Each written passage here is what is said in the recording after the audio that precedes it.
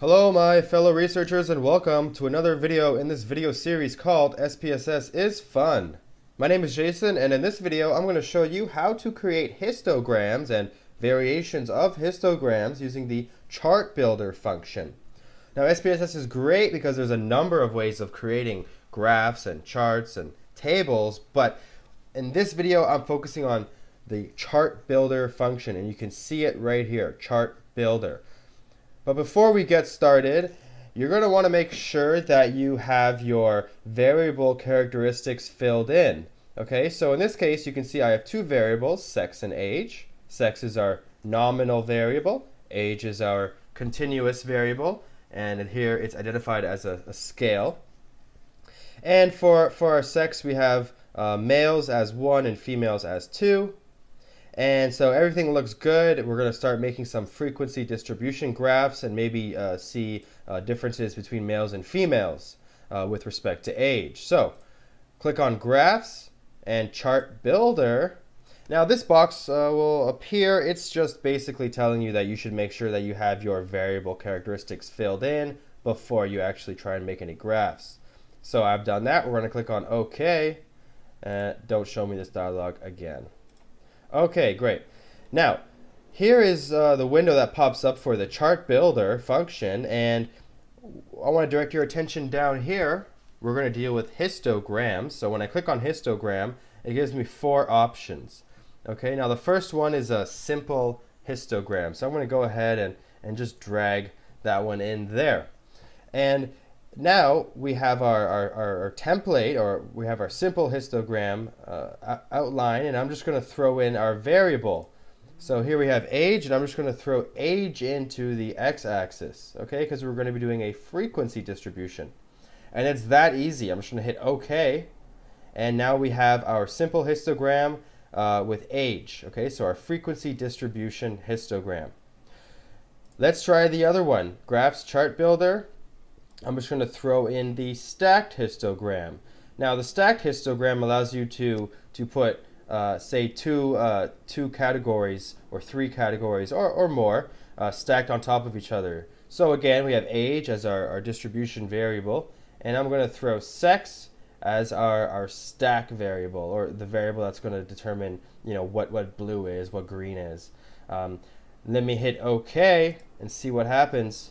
Now we have males are blue, males are stacked on top of females, females are green. This is not particularly useful, a particularly useful way to present this particular set of data, but at least you know what it looks like now. Let's try the third option. Okay, our third option is our polygon. Here's our polygon. I'm going to throw our polygon in there. Lovely. Let's hit OK and see what happens. Okay, here's our polygon. Now the polygon is pretty much the same as the histogram, the simple histogram. The only difference is that here we have a line basically, and in the simple histogram we have individual bars. So this is probably a little bit less common in statistics, but again you're going to see it quite a lot, so important to know how to make that. Let's check out our next option, Graphs Chart Builder. Here we have our pyramid. Let me throw in our pyramid here. What this is going to do is it's similar to the stacked option. In this case, we're going to have males on one side and females on the other side for our split variable. So I'm going to drag sex into our split variable right there. I'm going to throw age into the distribution variable. I'm going to hit OK.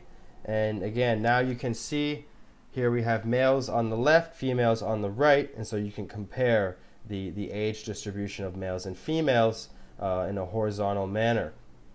Okay, so now that you've seen all 4 of the different types of histograms, we're going to look at a few ways of modifying them. So I'm going to hit basic elements here, and you'll see this transpose button right here. Right now it's blanked out because for this particular histogram, the function is well, meaningless.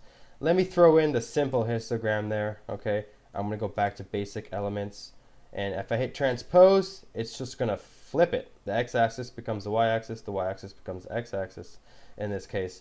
So that's cool. Now if I hit OK, or let me just throw age here, right? Now if I hit OK, I have my simple histogram, but it's just now it's transposed. So that's cool if you like to look at graphs like this. Some people prefer looking at graphs in this manner rather than having all these bars vertically. All right, let's check out another function. That's our transpose function. Let me transpose it back to normal. Okay. Now we have our titles and our footnotes. So you can have two main titles and then a subtitle, and then you can have 2 footnotes.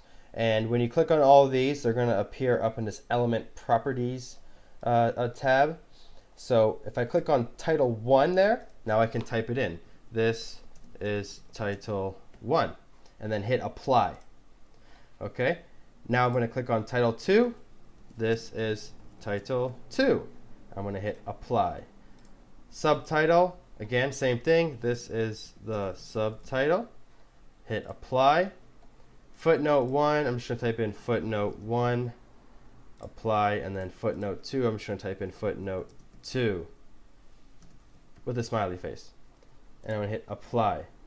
Now let's see if that even worked. I'm going to hit OK. We're going to use our same graph that we just presented. Hitting OK, and now you can see, okay, this is title 1, this is title 2, this is the subtitle, and then here's our footnote 1 and footnote 2 with my little smiley face right there. Okay, so if you want to edit the titles of your graphs, for if say you're going to put them in Word or something, then that's a great option. Back to Chart Builder. Now the one thing that is awesome is this display normal curve right here. So I'm going to hit display normal curve. And again, you know what a normal distribution is. I'm going to hit apply there. It's going to throw our normal distribution curve on top of our histogram. Let's see what that looks like. Okay. See, now you can see the normal curve. So you can basically visually judge, is your data normal or not? Now the last thing I'm going to show you here is under the groups point ID tab, and you have rows panel variable and you have columns panel variable. Rows panel variable, I'll show you what that does right now. I'm going to throw sex into the panel section. That panel section just showed up, and you can see now the 2 graphs, males and females, will be on top of each other. Right, so here's males on top and females underneath. So now you can visually compare. I'm going to go back now to Chart Builder. Let's do, instead of rows panel variable, let's do columns panel variable. And again, I'm going to throw sex in that panel box. And okay, now we have them side by side. Maybe you want to compare them one above the other. Maybe you want to compare them side by side, depending on your variable. That's up to you.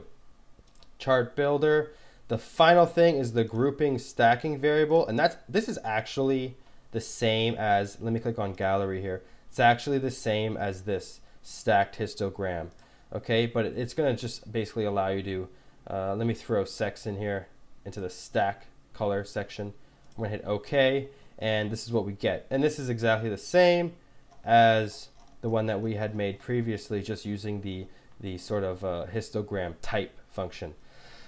So that's it for histograms. Those are the 4 main histograms, and those are ways of modifying them or making them look different or adding a normal curve, etc. If you have any questions about that, please feel free to send me a message, and thank you for watching. Stay tuned for my next video in this video series. Cheers!